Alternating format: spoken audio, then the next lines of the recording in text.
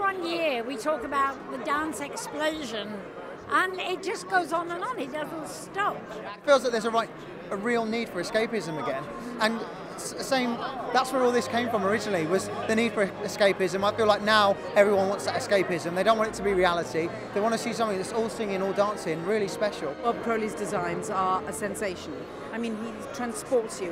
Whatever he does just takes you to a different vista. It's amazing. I needed a designer who could do more than just put Paris on stage. I needed someone who could make Paris dance on stage and actually really capture the poetic nature of Paris rather than be too literal about it. You're looking at two people who had never spoken or sung on stage before, and to get to do it alongside one another was so comforting and such a safe place to be on display. Like, there was a safety there that I think made this whole experience not as terrifying as it could have been. In the end, it's about making good theatre, whether it's at the ballet or on the West End or on Broadway.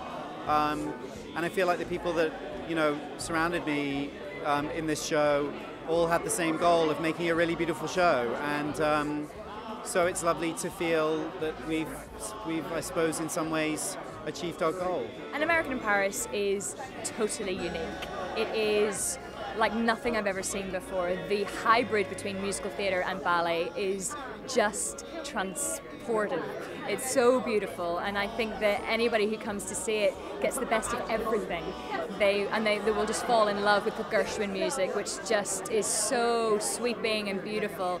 It's got everything you want. Most people say it's beautiful and sweeping romance. So yeah, that's how I describe it, a romantic trip through Paris.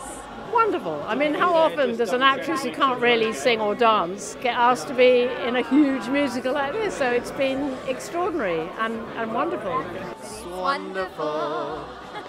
Swonderful. Swonderful. Wonderful. Wonderful! Wonderful.